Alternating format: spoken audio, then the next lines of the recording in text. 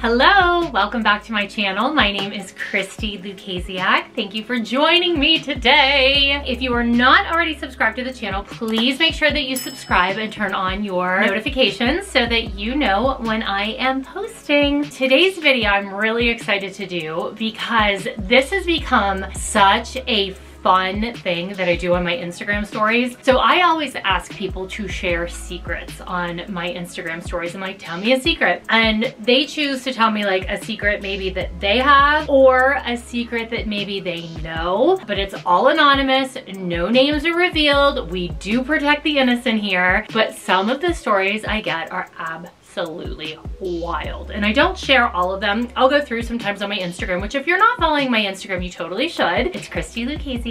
But I thought it would be kind of fun today to go through and read some of the answers that I have not shared on my stories. And listen, just full disclosure here, I am certain that not every single one of these secrets that people send me are real. However, it's all in good fun. And if these secrets are real, they are wild. So the first one says, I have an online boyfriend that lives overseas and my family has no idea. So I'm going to assume when you say my family has no idea, maybe you mean like your mom, your dad, your sister, your brother. I'm not going to assume you mean like your husband and your children. If this is the case, this is kind of like a wild secret, but if you've never met them and it's kind of like this online thing, I'm gonna say that this one is not all that shocking, but the fact that nobody knows about it, I mean, it's a pretty good secret. Next is secretly hooking up with my ex and not mad about it. Okay, a lot of you out there are hooking up with your exes. I'm just saying. And look, what does hooking up really encompass? Now, depending on the person, no judgment for me, depending on what you are doing by hooking up with your ex, if it's not hurting you, it's not hurting them, neither of you are in a relationship, nobody else is getting hurt, by all means,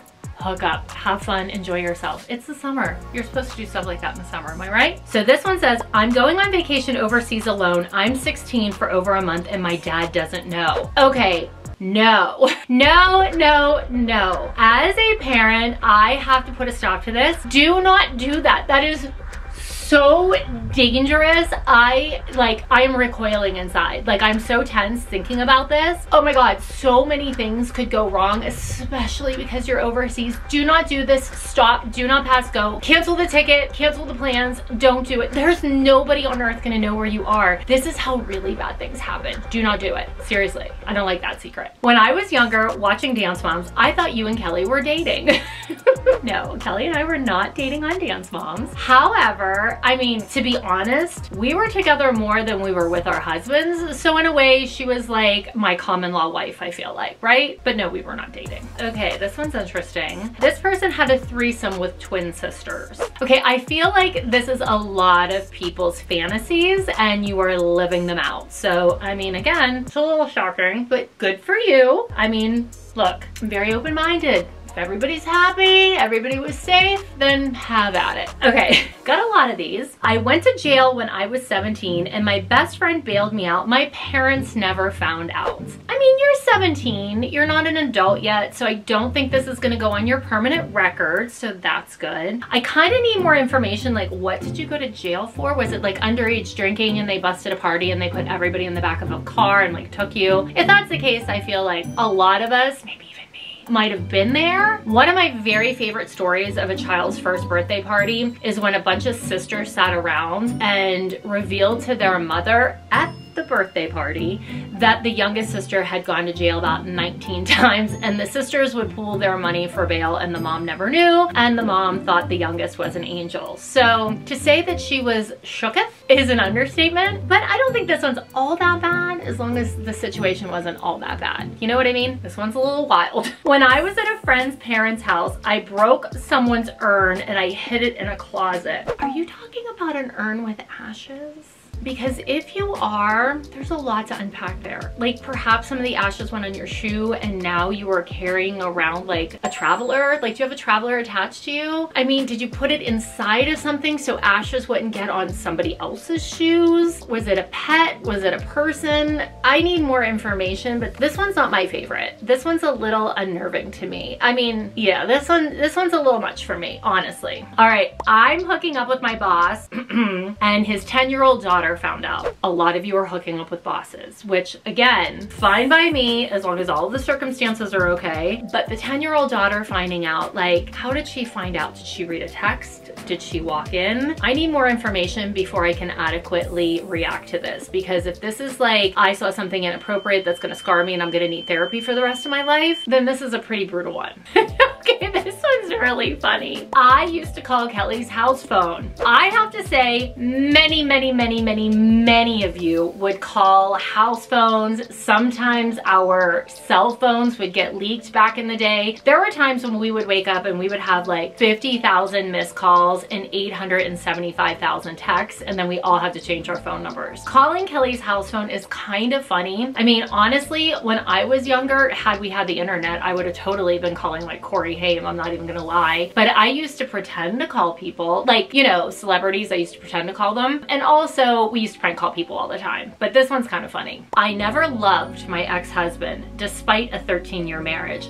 I knew it the day I said I do. Like, that's a tough one, because I feel like a lot of people probably have been in the same boat, and you go through with the marriage because like everybody's expecting the wedding, and you're a newlywed, and then maybe you have a baby, and then you have kids to raise, and then it just kind of like snowballs, and then boom, it's 13 years later and you're like, what did I do? I sacrificed my own happiness just so other people weren't upset. So this one, my heart goes out to you, because that one's tough. I learned curse words when I was like 5 from Dance Moms. First of all, I'm just gonna be the first to tell you, Dance Moms is not appropriate for a 5-year-old. I mean, honest to God, it's not appropriate for a 46-year-old at times. However, you are not the first child to tell me they have learned curse words from Dance Moms. Look, we're here for the people. What can I say? Yes, we had very colorful language, and even though it was beeped out, there were times when you could definitely decipher what we were saying. I do apologize. The fact that you never heard those curse words in your house gives me like a salute to your parents. Good for them. And I apologize on behalf of all of us.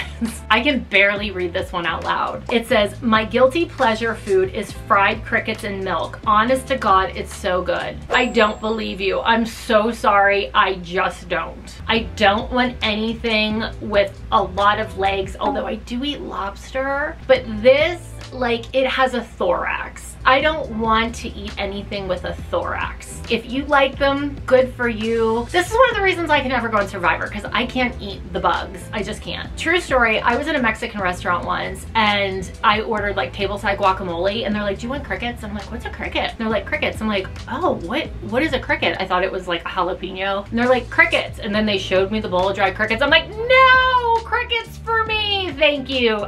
No. So I had an offering of crickets. I passed. Crickets and milk. I can't even say it, I gotta move on. It says, to be honest, I really didn't like you on Dance Moms. I mean, truly fair. I was very much a lot to take, and when I rewatched Dance Moms for my recap podcast with Kelly, Back to the Bar, if you haven't watched it or listened to it, you totally should, it's a good time. I'm going to say that I did not like myself on Dance Moms a lot, and I have issued several apologies for past behavior, so very self-aware. Yeah, didn't love a lot of it, so I kind of agree. So this person said, I have a fiance and a whole second life in New York. My husband and kids in Texas don't know. How? How do you have this? I have questions. I can barely go to the bathroom alone without my children and my husband knowing exactly where I am at all times. How do you have an entire second life? This is like a movie. This is movie level. This is Lifetime movie. Let me know if you want to write a script. I probably know some people who could have it made into a made-for-TV movie. I'm just saying. Oh God. Just so you know, several of you have slept or sleeping with or in a relationship with your cousins, okay? I get a lot of cousin situations. So this one is, I slept with my distant cousin after we got drunk on tequila. Okay, distant? How distant? Are we talking like great-great-great-grandparents? Because if so, then I feel like everybody sleeps with their distant cousins, because aren't we kind of all related? Have you seen like Ancestry? I feel like those trees go on forever. If you have hung out at each other's homes on holidays, or you've both gone to the same grandparents' house on a holiday, I don't think tequila is an appropriate excuse. I'm sorry. Although, I know in a lot of places it's totally normal to marry a cousin. It's just not what we do here, I don't think. I don't know. All right, oh God. I saw my mom and stepdad having sex on the couch. It's been 5 years and I haven't sat on it since. Fair.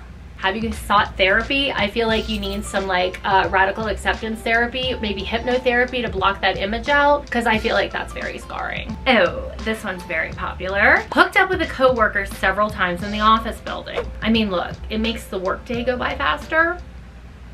Oh my God, okay, this one made me literally laugh out loud. I used to look up my teacher's court records in 3rd grade and one of them had custody issues. I hope that you have pursued a career in investigative journalism, criminal investigation, or just criminal justice, truly. Because let me just tell you, if you're looking this stuff up in 3rd grade, I can only imagine the type of information you can find on the internet in today's day and age. Kudos to you. I am so glad the internet didn't exist when I was younger and that we did not post pictures online, because I'm sure those would haunt me till the end of time. This one is hysterical. I still don't know my left and rights. Girl, same. I tell everyone I feel like I missed that day of kindergarten. I constantly have to go like this. Okay, left is over here. I do not know why I can't just do it. I have to think about what hand I write with, and I think I'm kind of smart, but I always have to think about which one's my left and right. So you are not alone. All right, so those are some of the secrets that you guys shared with me this past week on Instagram. Again, if you're not following my Instagram, go to Christi Lukasiak and hit follow. I do a lot of these secrets online. Let me know in the comments below if you want to hear more secrets, because let me tell you, some of them are insanely juicy. Like this video, comment below, and I will catch you back here next week. Thanks for watching. Bye.